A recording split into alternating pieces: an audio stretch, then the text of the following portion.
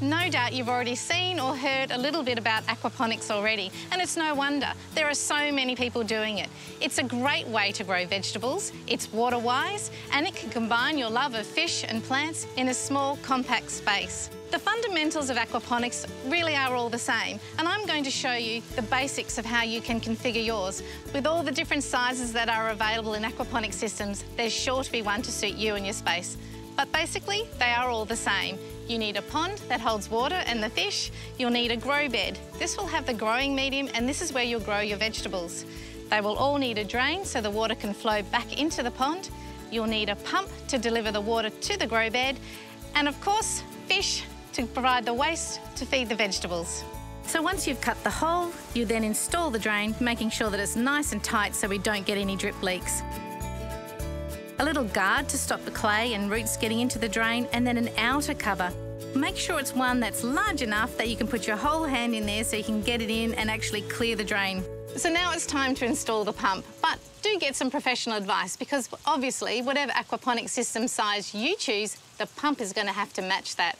I like them with a fountain head. That way you get lots of splashing water in the pond. And this one has a T-piece ready for us to attach our pipe that's going to send the water to the grow bed. And then really it's just a case of putting it in the pond and turning it on.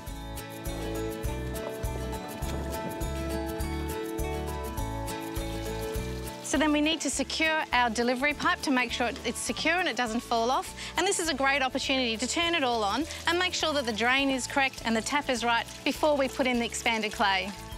Expanded clay is widely regarded as the best growing medium in an aquaponics system. It's lightweight and friable, it won't compact, your vegetable roots can penetrate through the grow bed, and it's pitted so you get lots of surface area for beneficial bacteria to form. And now you're ready to plant. Whatever herbs or vegetables you choose for your grow bed, make sure you wash off all the soil before you plant. And then check your local planting guides. Make sure you're planting the right plant for the right season. And then the exciting part, it's time for the fish.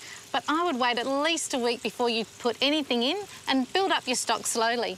In Perth, you can grow barramundi in the summer months, trout in the winter months, or silver perch all year round. And they are all great eating fish.